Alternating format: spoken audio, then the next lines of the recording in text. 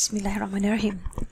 Welcome to another video of ELE424 Analog Electronics 1. Right, so we've covered fixed bias and we have covered emitter stabilized bias. We are now ready to cover the next topic, voltage divider bias, which is perhaps the more commonly used among the three because of the stability features that it can offer. I am Wan Fazlida Hanim Abdullah. I'm from Faculty of Electrical Engineering, UiTM, Shah Alam. So this lecture will be referring to the previous video lectures, DC bias, fixed bias, and DC emitter bias, and I'll be referring it to those slides quite a lot, so please study those topics first. Topics covered in BJT DC biasing as a whole. We've done introduction, why DC biasing is required. We've done fixed bias, emitter stabilized bias. We are now at voltage divider bias. After this lecture, we'll be covering collector feedback, emitter follower, and the common base. So again, as I said in the previous slide as well, the previous video as well, that the lecture will present and analyze a circuit for each of the category, perhaps the simplest, as an example for each of the biasing circuit. And all of the biasing circuit, even though the architectures may differ one from the other, the approach is still the same. We'll consider the input loop and then the output loop, and it would usually involve KVL, Ohm's law, voltage divider rule, and perhaps, if at most, a Thevenin equivalent circuit. Voltage divider bias. Okay, the circuit. Beta is temperature sensitive. We know that, and we need a bias circuit that is less dependent on beta, and that is what we have done for the previous configuration, which is the emitter stabilized bias. But a voltage divider bias configuration attempts further to set Q point independent of the term beta. Okay, so this is how the circuit looks like. R1 and R2 connected between VCC and the base terminal, and from the base terminal to the ground. RE still exists here, just like the emitter stabilized bias, and there is RC between collector terminal and VCC. Voltage divider bias configuration adds R2 from base to ground compared to the previous circuit, which is the emitter bias. If the circuit parameters are properly chosen, ICQ and VCEQ can almost be totally independent of beta. So the strategy of this voltage divider bias circuit, which we will revisit this strategy again at the end of this video, the level of IBQ will change with the change in beta, but the Q point defined by ICQ and VCQ can remain fixed if the proper circuit parameters are employed. Okay, so when there are beta changes, it will also result in IB changes, which means if beta changes due to temperature, it will not affect IC so much because it would be recompensated by the changes in IB. Analysis of the DC equivalent circuit. From the last slide, the DC equivalent circuit is drawn with the capacitors replaced with an open circuit, just like the previous DC biasing circuit.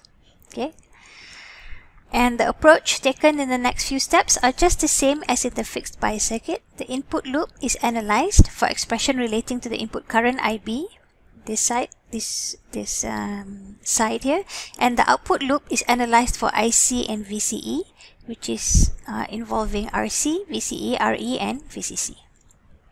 So two methods. Now the thing that is slightly different here is that there are two methods to analyze the input loop. One is by using exact method, another is to use an approximate method. In the exact method, it is applicable to any voltage divider configuration without having any restrictions on applications. But it involves finding the Thevenin equivalent circuit of the input loop, because now your input loop will have an additional R2 to R1 and RE, and to make things easier, you will have to find the Thevenin equivalent circuit if it's done under exact method.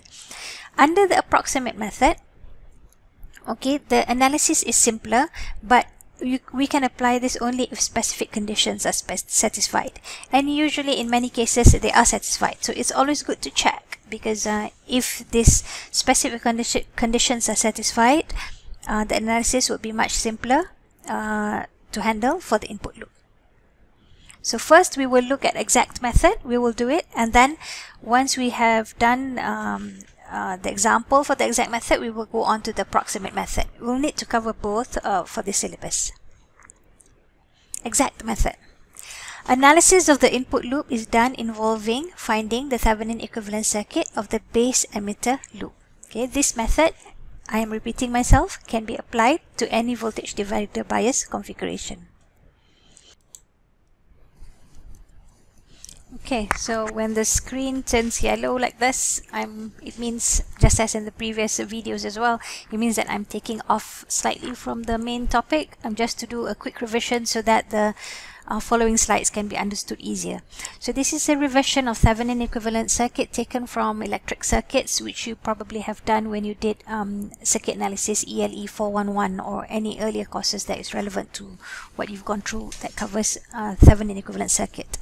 So any linear electrical network containing only voltage sources, current sources and resistances, whether dependent and independent, can be replaced at the terminals A and B by an equivalent combination of just a voltage source and a resistor. So it would be V Thevenin and R Thevenin. Now in this slide I have included THEV instead of just TH so that you don't confuse it with the threshold voltage. Okay, so this is an example of a resistive network containing independent and dependent sources, which has 25 volts, 3 amps, and 3 of these resistors is 5 ohm, 20 ohms, and 4 ohms. And you can actually reduce this. You can actually find the value of V Thevenin and R Thevenin. So for this specific example here, it can be represented by a 32 volts voltage source in series with an 8 ohm resistor. So to calculate V Thevenin, the technique is V Thevenin is found from open circuit voltage between terminals A and B. So whatever network that you are given, you can find the open circuit voltage here either using voltage divider rule or any of the voltage laws that you have, current laws that you have studied. Okay, find the V open circuit, that would be your V Thevenin. To calculate R Thevenin, if your network has independent sources only, which is going to be the case for our BJT here, we can find R equivalent by deactivating independent sources and looking into the network at the designated terminal pair.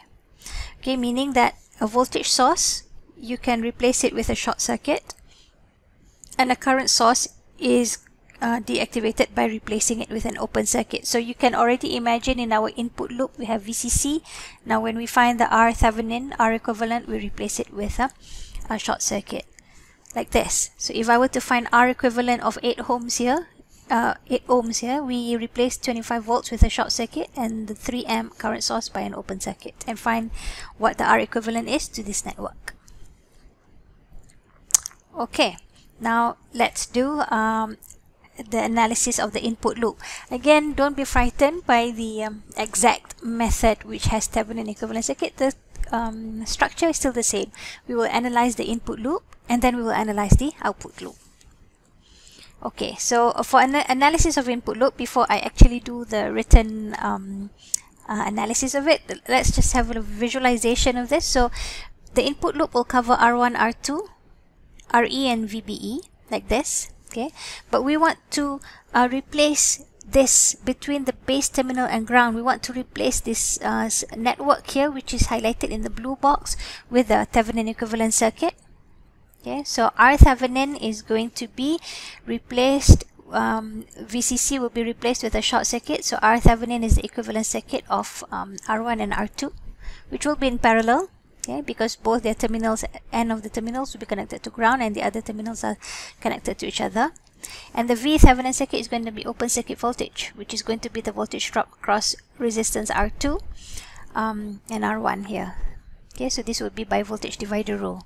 And from there, we can redraw this input loop with E Thevenin and R Thevenin. And then we can have the KVL across the input loop, which includes VBE and IERE as well. So let's do this. Okay, we have an input loop, redraw it. We want to find the R Thevenin. Okay, so using parallel resistors, you can find the equivalence of the R equivalent of R1 and R2. And then you can find E Thevenin. okay, which is the open circuit voltage, as I mentioned earlier, using voltage divider rule. And then we can do a Thevenin, we can redraw the Thevenin equivalent circuit together with VBE and RE and do an input loop KVL, which is what we've been doing before. So it's just adding this slightly extra steps here for the Thevenin equivalent circuit.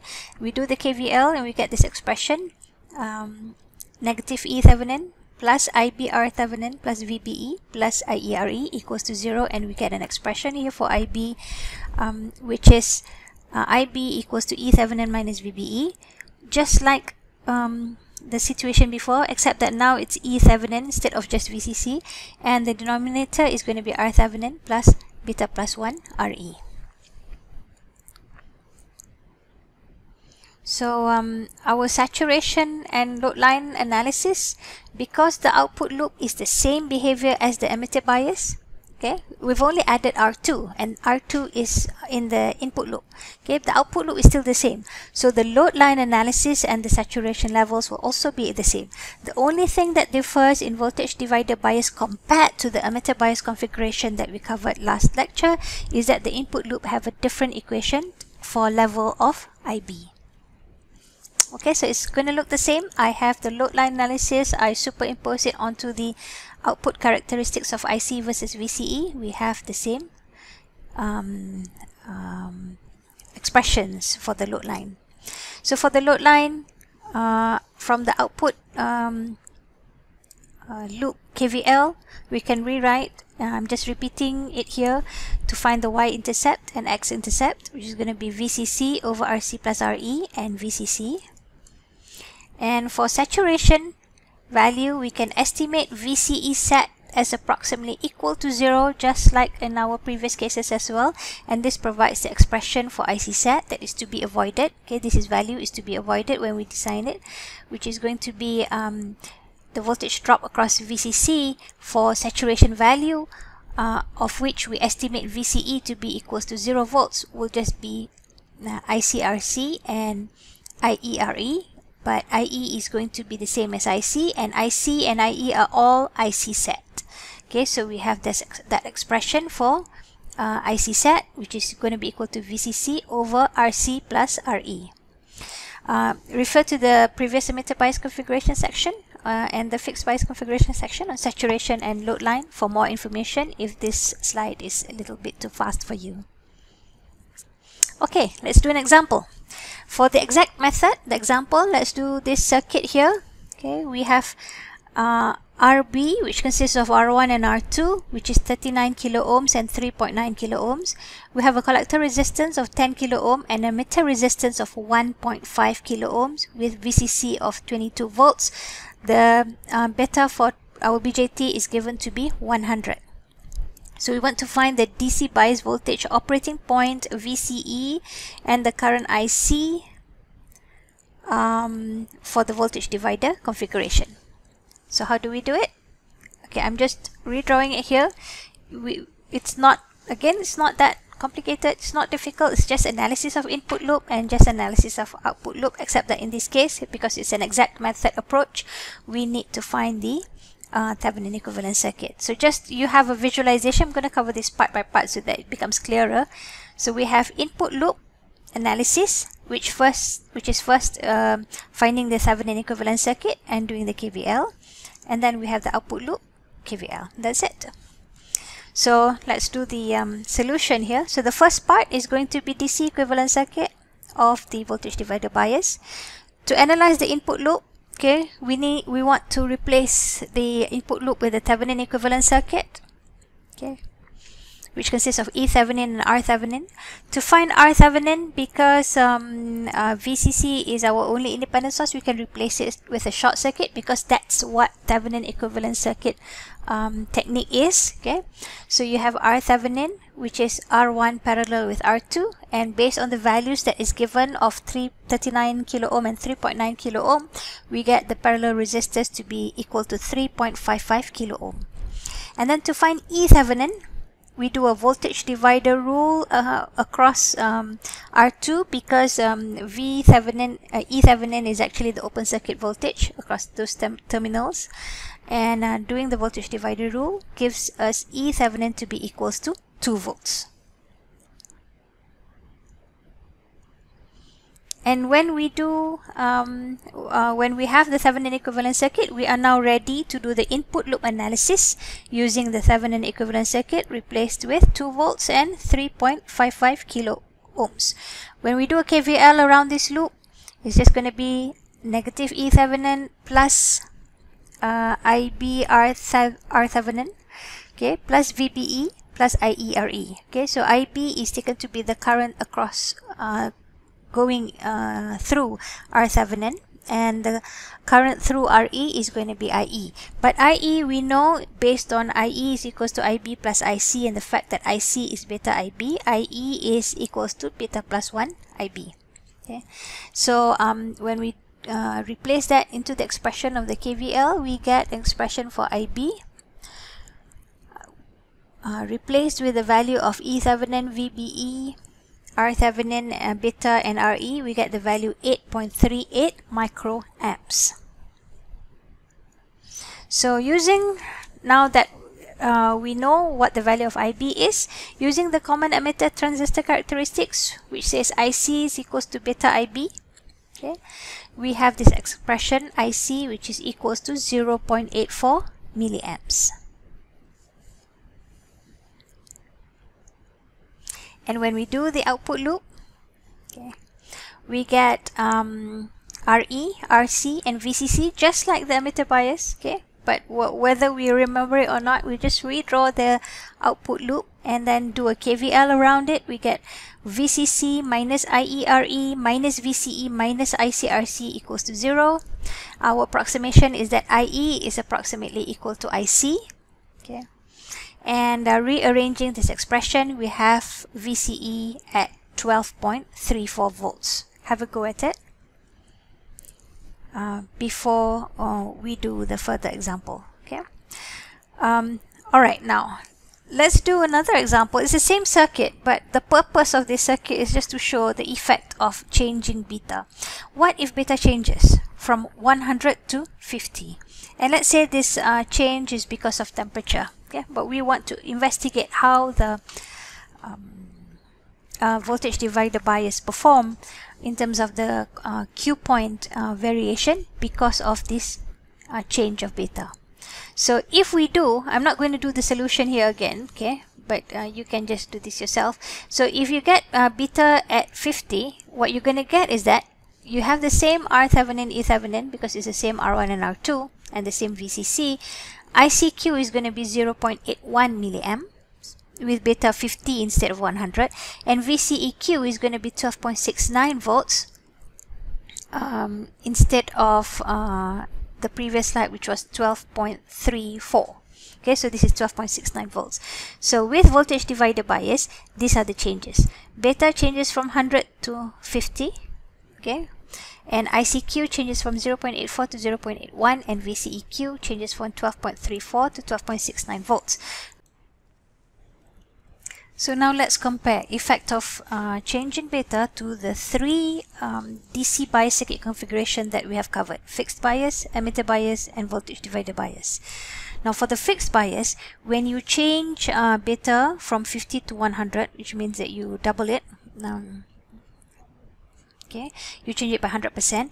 ICQ will also change by 100%, almost 100%. Okay, so IB is remains the same at 47 microamps, and IC changes from 2.35 to 4.71 milliamps. Of course, these values are going to be different for different circuits, but these values that I have put into this table here is based on the examples that we have covered in the videos. Okay, so VCE also drops by 76%, but in the emitter bias, when you change beta from 50 to 100, okay, ICQ changes by 81%. So that's going to be less than 100% compared to the fixed bias. VCEQ drops not by 76%, but it drops by 35%.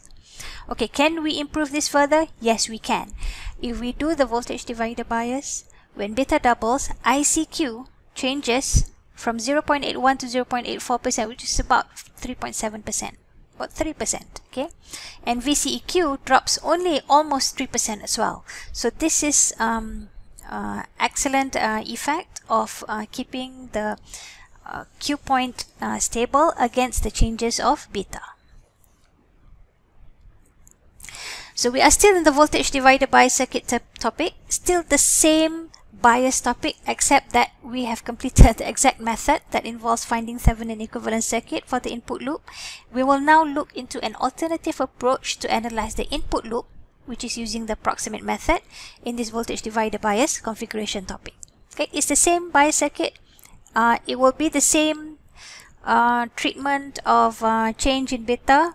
Okay, the improvement that it comes, because it's the same circuit altogether. It's just a different kind of analysis approach to make it easier for us to handle analysis for intuition approach. You know, sometimes you just want to have a quick look at it and have a feel of how the bias circuit is using approximate method. Okay, approximate method, still the same voltage divider bias circuit. Analysis of the input loop is now done assuming that R1 and R2 can be treated as in series. Hence, VB can be set using voltage divider rule.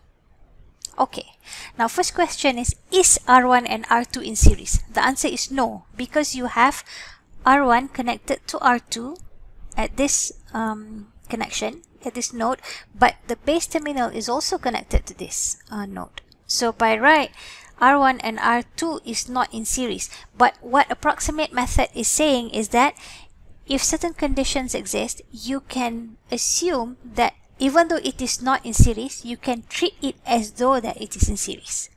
Okay, so when it is in series, if R1 and R2 is in series, then you can set VB, okay, using voltage divider rule, because you know that the total voltage across R1 and R2 is going to be VR1 and VR2. So it's just going to be R2 over R1 plus R2 times VCC.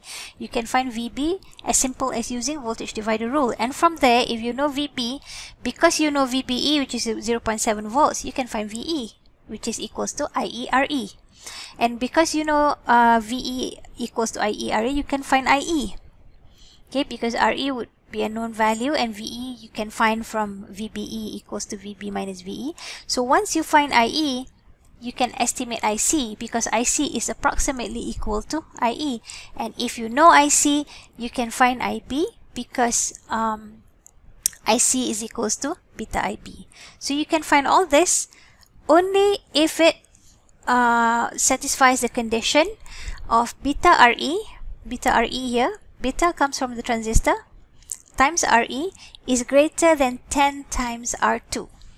Otherwise, if you use this approach, you're not going to get the values to be very accurate.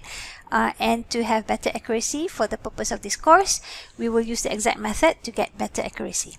Okay, but what's the reason behind this assumption? Okay, let's just go on, because we can't go around assuming things are in series, although it is not in series, right? So let's see what the logic is behind this. Okay, we need to compare these two, beta RE and 10 times R2. Okay,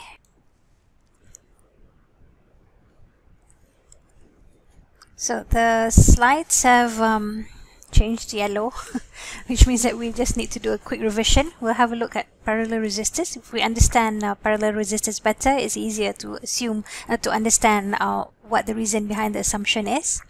So let's assume we have two parallel resistors, R1 and R2.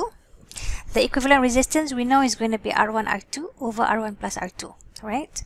So if we have 10 ohms, now let's say the blue resistor is 10 ohms and we change the value of the red resistance. If we have 10 ohms parallel with 5 ohms, we get an R equivalent of 3.3 ohms. If we have 10 ohms parallel with 100 ohms, we get R equivalent to 9.1 ohms. And 10 ohms with 1000 ohms gives you 9.9 ohms, and 10 ohms with 1 mega ohm gives you an equivalent resistance of 9.9999 ohms. So eventually what it's saying is that the bigger the parallel resistor, okay, the closer the R equivalent resistance is going to be to R1. Okay, and you can assume that the bigger parallel resistor can be assumed as open circuit if it becomes too big compared to R1. So what is too big? What is too big? Maybe an acceptable estimate is R2 being 10 times bigger than R1, because you see, when R1 and R2 are in parallel, the equivalent resistance will never be bigger than the smallest value of the resistance. Okay, so if we take 10 ohms and 100 ohms, our equivalent is going to be 9.1 ohms, which is going to be close enough to 10 ohms. Okay, so that is why the value 10 is being used in the condition. And the fact that if R2 is significantly larger than R1, another way of looking at it is that if R2 is significantly larger than R1, now the current I total will mostly want to go to R1 instead of R2. Okay, because it is too big a resistance in the path of R2, most of it will go into R1. And that is the logic that we use behind the assumptions. Okay, so recall that the expression of IB for emitter bias and voltage divider bias configuration is in the form of Ohm's law, and this is like having input resistance seen from the input loop reflected to the input loop by beta plus 1 times RE. So the DC biasing circuit with RE, if we have an emitter resistance, it will be RB plus beta plus 1 RE. Okay, so if beta RE, okay, which is the effective resistance seen from the base terminal to the ground here, is going to be bigger than 10 times R2, the input resistance between the base terminal VB and RE are large enough to assume that at the base terminal it does not take any current compared to the current that goes through R2. So it's like saying all of the current through R1 goes to R2. And even though we have beta RE, because this value of resistance at this point here is going to be very big compared to R2, it does not take in any current. Okay, so this one here, beta plus 1 RE, again we approximate because beta is going to be a big value, so we can just ignore this plus 1. It becomes negligible compared to the overall value of beta itself. So all the current from R1 will go to, or almost all of it will go to R2, and only a very small value goes to the base terminal and the resistance beta RE. So you can actually ignore this, and this assumption effectively is saying that R1 and R2 are in series because all of current R1 goes to R2, and therefore if this is in series, then we can say VB can be found from voltage divider rule of VCC between R1 and R2. Okay, that's why we can make the assumption even though R1 and R2 are not actually technically in series. So repeating, analysis of the input loop is done by assuming that R1 and R2 can be treated as in series, hence VB can be set using voltage divider rule, because if we know VB and we know VB is 0.7 volts, we can find out what V is, and if we know what VE is, we know what IE is from Ohm's law, and IC is approximately equals to IE, and once we know IC, we can also find out what IB is because IC is equals to beta IB. And this method can only be applied if beta RE is 10 times bigger than R2. That's a safe estimate for our purpose here. So let's do an example. Let's use this same example that we had earlier for the exact method. Let's do this with approximate method. So this is the solution that we have. Okay, it's slightly shorter than the exact method, but also it is simpler because you're not doing any kind of Thevenin equivalent circuit. You're just only doing voltage divider rule and voltage across a device, knowing what the voltages at the nodes are, and Ohm's law. Okay, except that the fact that first is that we need to check and then do the voltage divider rule, then the Ohm's law. So checking. What do we want to check? We want to check if beta RE is bigger than 10 times R2. So beta RE is 150 times 10 to the power of 3, and 10 R2 is 39 times 10 to the power of R3. So the condition beta RE greater than 10 R2 is satisfied, which means that yes, we can use approximate method. So do the DC equivalent circuit, find the voltage divider rule because VB is just going to be the voltage drop across R2.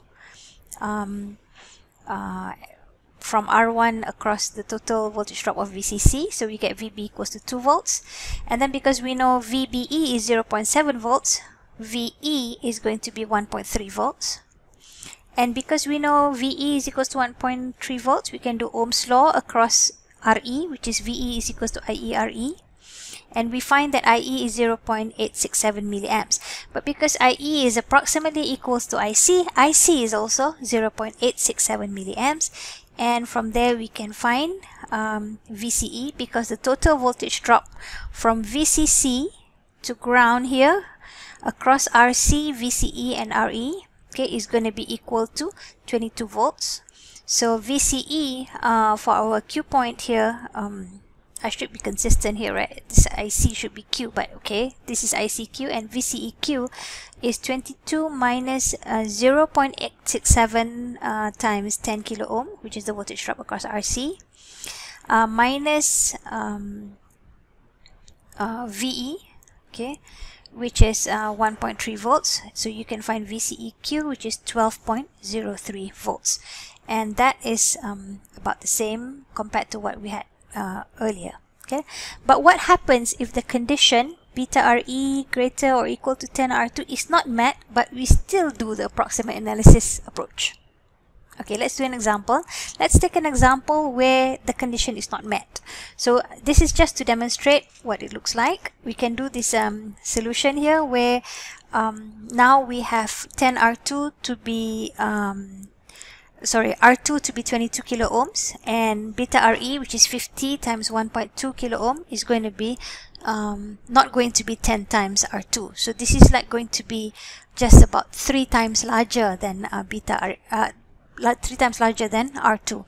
So let's do an exact method for this circuit. So exact method gives E Thevenin 3.81 volts and R Thevenin 7.35 kilo ohms, and resulting in ICQ of 1.98 and 4.54. But if we do the approximate analysis, okay, we get ICQ to be 2.59 milliamps and VCEQ to be 3.88 volts. And if we compare this two values, because beta RE is not bigger than 10 times R2, instead it's just about 3 times R2, we have about 10% difference for VCEQ, and we have about 30% difference of ICQ. Again, even with this difference, the values are, well, fairly about the same, but again, it's not, it may cause some concern there, because the difference can be quite significant. So for our purpose, let's stick to the condition beta RE must be greater than 10 R2 for us to do an approximate method for this course. Okay, summarizing advantages of voltage divider biasing. Let's compare again.